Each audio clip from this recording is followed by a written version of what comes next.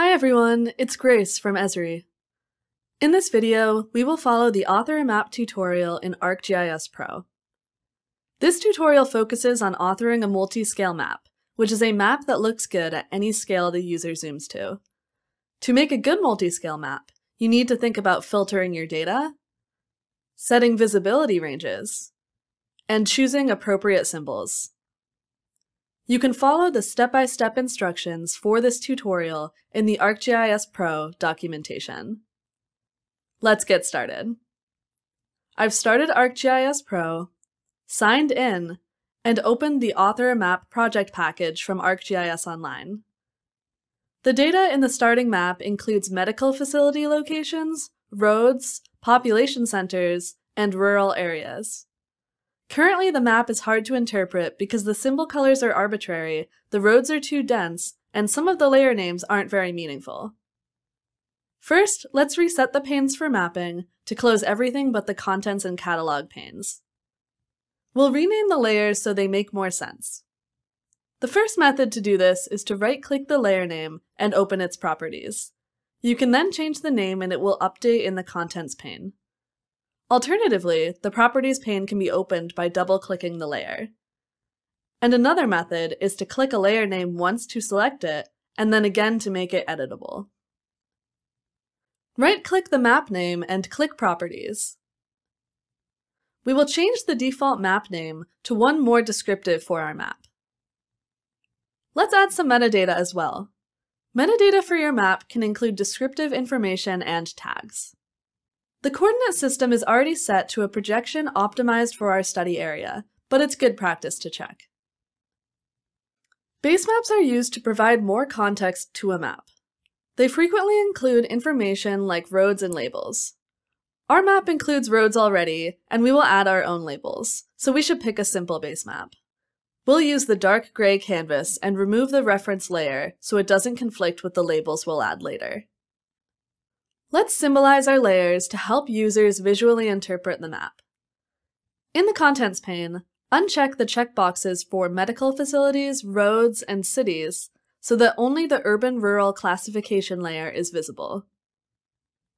Zoom to the full extent bookmark. Open the urban-rural classification layer's attribute table and expand the description field. Our layer includes 3 classes: settlements of 3,000 plus people, accessible rural areas, and remote rural areas. Close the attribute table and open the symbology pane. We will symbolize using unique values to assign a different color to each class. Click the Add All Values button to display the different classes. Click the symbol value for 1. This is the value for cities, which will be symbolized in gray. The outline width is reduced to 0. Click Apply to commit the changes. Symbolize the accessible rural areas with a light green. If none of the ArcGIS colors fit your needs, you can create your own. For the remote rural areas, we will customize a shade of green using the color editor. Make sure the color mode is set to RGB and change the values accordingly. Set the outline width to 0 and apply the changes. Click More and uncheck Show All Other Values. The Symbolized class field only has 3 values, so there aren't any unsymbolized values to show. In the Label column, double-click the value 1 to make the label editable. Change the name to Cities and Towns and press the Enter key. Update the other labels to accessible rural areas and remote rural areas. In the Contents pane, the layer shows the header class above the updated symbols. The labels make this header unnecessary. Click the header once to select it and again to make it editable, then delete it. Turn on the Roads layer. You will notice the large number of road features clutter the map. We will reduce the number of roads using a definition query. Open the layer's attribute table. There are over 400,000 features. Right-click Road Type and click Statistics. This creates a chart displaying the different road types included in the layer. We will decrease the number of features drastically by only displaying the major roads. Close the Chart, Chart Properties pane, and Attribute table, and open the Properties for the Roads layer. Click Definition Query and create a new query. Construct a query that will limit the road type values to motorway, primary, secondary, tertiary, and trunk. Apply the query and click OK. The clutter on the map is reduced. Open the Symbology pane and set the primary symbology to unique values. Add the road's values and uncheck the option to show all other values. We want the values to display in the table of contents in descending order of importance. Select the trunk value and click Move Selected Value up until it sits below motorway. We will change the symbology for the motorway, trunk, and primary roads to use predefined symbols. Click the symbol for motorway in the Contents pane. In the Symbology pane, switch to the Gallery tab. Search for Highway and select the first result under ArcGIS 2D. Change the line width to 2 points and apply the changes. Follow the same procedure to change the trunk and primary road types to the major road and minor road symbols. Symbolize the secondary and tertiary roads by setting the color to yellow. The road symbols are updated, but they don't draw in their symbol class order. If they did, the motorways would display on top of the other roads. To fix this, we need to enable Symbol Layer Drawing. At the top of the Symbology pane, switch to the Symbol Layer Drawing tab and enable Symbol Layer Drawing. The map is looking better, but at this scale, the number of road features is still overwhelming. We will set scale ranges for the symbol classes so the roads draw at appropriate map scales.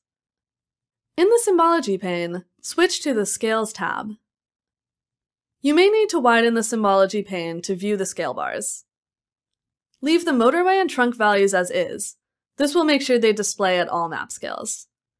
Change the primary scale to 1 to 500,000, secondary to 1 to 100,000, and tertiary to 1 to 50,000. The current map scale is smaller than 1 to 500,000, so only the motorway and trunk roads are displayed. When you zoom into larger scales, the other roads will appear as well. To test this, go to the Glasgow bookmark. Since the scale is larger than 1 to 500,000, the primary roads are visible as well. The River Clyde bookmark zooms in even more, displaying the secondary roads. If you zoom in a little more, the tertiary roads draw as well. Return to the full extent. Turn on the Medical Facilities layer. It is hard to tell how many medical facilities there are throughout Scotland, since many of the points overlap. We will change the symbology and use clustering to better visualize the presence of medical facilities. In the Symbology pane, switch to the Gallery tab and search for Hospital. Choose the medium-size hospital symbol. The hospital symbol is composed of 2 layers, a red heart over a white circle. These layers can be modified independently.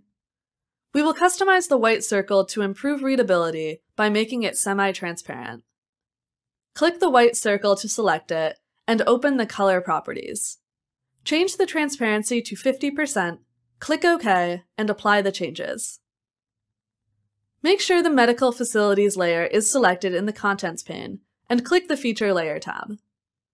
Click Aggregation and select Clustering.